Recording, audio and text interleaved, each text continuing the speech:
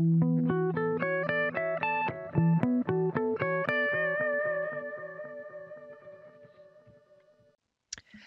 there, and welcome to another pMAT quick tutorial video. If you're watching this video now, it means that you've hit the point where you are ready to start analyzing some data. However, if you still haven't gotten to the point where you've installed pMAT, either as an independent application or through MATLAB, then you should look at the videos on our channel at how to do that now. You'll need to do that before you're ready to take part in this video. In this video, we're going to be talking about how you load in Tucker-Davis technology data formats for either single data processing or batch processing. As usual, feel free to comment down below or to visit www.thebarkerlab.com. You can find a link for our website as well as a link for the GitHub to download pMAT in the description below. When you're ready to start loading in data, the place that you're going to want to go are to these two buttons on the top left. The first says Load Single Tucker-Davis Technologies or TDT Data, and the second says TDT Batch Processing. If you want to load in a single TDT data file, there's a primary assumption here that you are loading in one experiment worth of data, and it's going to ask you to target the exact folder containing that data. On the other hand, if you're interested in conducting batch processing, then the place you're going to be directing pMAT to is an entire folder containing data. One of the primary assumptions, however, when you're conducting batch processing is that all of the different experimental files that were collected in that folder were run using the exact same parameters. What we mean by this is that the events were tagged in the same way and that the files were recorded with a common structure. So let's get into loading a single set of TDT data. Well, one of the first things you might be asking if you're new to the Tucker-Davis technology system is where exactly you should go to find the correct data files. What I'm going to do is I'm going to direct you to the folder where I have the pMAT sample data. What I've done here is I've taken the same sample data that all of you have and I've just copied it twice. If you don't have this data, you can download it from the GitHub, and again, the description contains the link to the GitHub so you could download the sample data if you don't have any of your own data that you'd like to run when testing this out. So for the Tucker-Davis Technologies format, users often end up with a series of folders called tanks that contain either all of the data from one animal or all of the data from one experiment, and then a series of subfolders that Tucker-Davis Technologies calls blocks. If you've been using the system for a while, you're probably familiar with this, but the important thing is that the final folder containing your data is going to have a set of files that are fairly easy to recognize. The one that I always use is either this .tev file or this .tsq file. So these are the two primary files that contain the data that's been recorded using the Tucker-Davis Technologies platform. Having figured this out, we can now return to the pMAT suite. And once you're there, you can hit Load Single TDT Data, and you can navigate back to the folder that contains the sample data or experimental data that you're working with.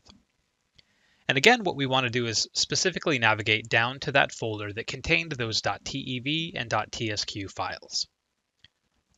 Once you've selected this folder, then you can hit the Select Folder button down at the bottom to affirm that that's the folder that you want to go into.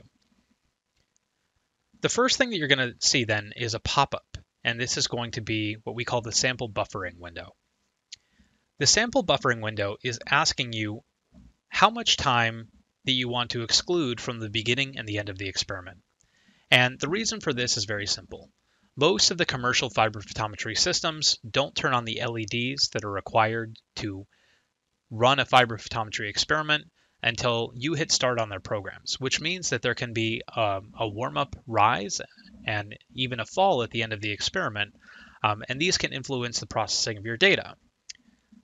So you can exclude as few as one sample here, or you can exclude as many as you'd like. What we recommend as a rule of thumb is approximately 2 to 5 seconds, and so the default that we've set here is 2,000 samples. We're going to hit OK here, but one thing that I want to point out, and I'll walk through this as a separate example, is that depending on how your TDT experiment is set up, we do provide in our documentation some guidance for how to name all of your different variables within the TDT system. And so the screen that you experience next might be slightly different depending on your configuration. What we see here, because we've used the default naming, is that it's going to pop up with a window that says it sees a variable, one of our event variables, that we think belongs to part of the same event or behavior. And so in the case here, tick is each count of the TDT clock, and we're going to say, yes, these belong together. We want these to increment as one group. We also see this for the video file, and depending on what your experimental setup is, some people will always hit yes as a default here, but if you have a reason to keep certain events separate and you want to count them as incremental but different events, you might be using this for some sort of experimental behavior, like incrementing lever presses from a mouse or a rat, for example, then in that case you might want to hit no. And this will be something that you just need to play around with until you understand your own experimental parameters. But for the most part, we've designated this as a way to hit yes and group alike behaviors that we think are part of the same event, so that you don't end up with an event list filled with separate counts from one single event node. Once you've done this, you'll see that the pMAT suite is now completely populated. All of the areas that were grayed out before are now here, and you can access them in order to be able to start analyzing your data.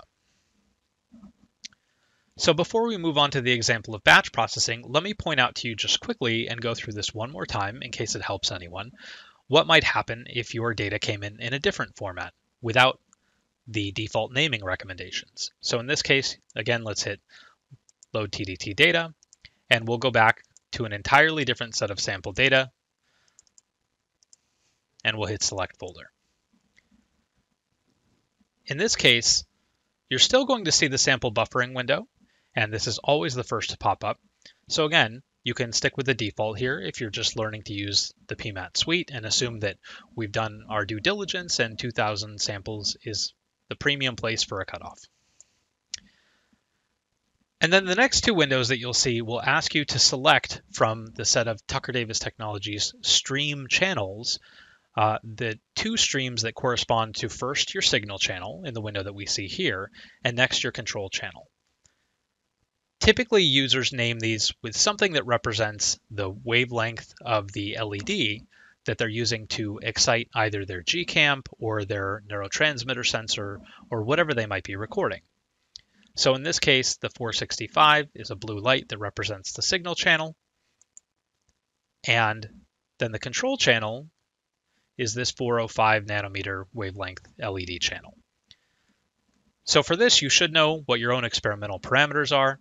But if you need help with this, it's something you can always reach out, and we'll do our best to help guide you through the process of selecting these. But typically, if you're going along with a TDT installation, and you've had some help with that installation, your file names are going to be something similar to this. Something that's around 465 to 490 in the naming is going to be your signal channel, and something right around 405 nanometers is going to be your control channel. Hit OK. Again, we get the prompts if we want to group behavior together. In this case, there's only video data. We hit yes. And what you'll see is, again, the pMAT suite, after a second, will be repopulated with all of the specific behaviors that are related to this file. Depending on the size of your file, this could take just a few seconds, or it might take even as long as the better part of 1 minute. So be patient while this is happening and wait for the screen to update. So now that you've seen two different loading cases, let's move on to what you would expect to do for batch processing.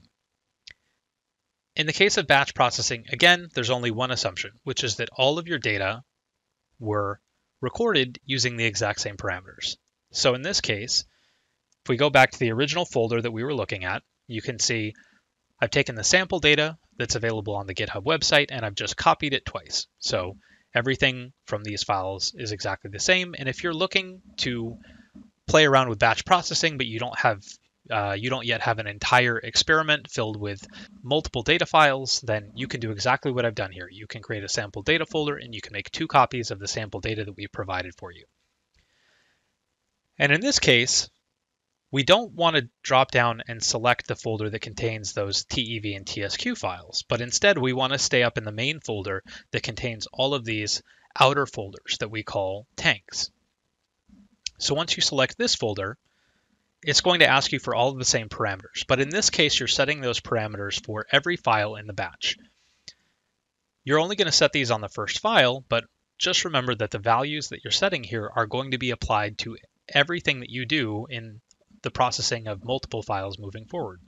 So it's a good idea, perhaps in this case, to stick with the defaults. And what you'll notice is that the system is populated again.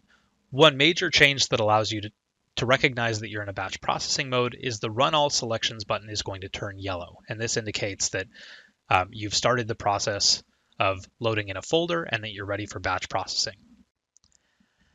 In our remaining videos, we get into exactly how you can then use the pMAT suite to start analyzing your data. But for now, hopefully this gives you a really good idea of just how to get your data in to start processing, and we wish you the best of luck in starting out using the pMAT suite. Please take your time, watch the rest of the videos, learn as much as you can, and happy analyzing. We'll catch you next time.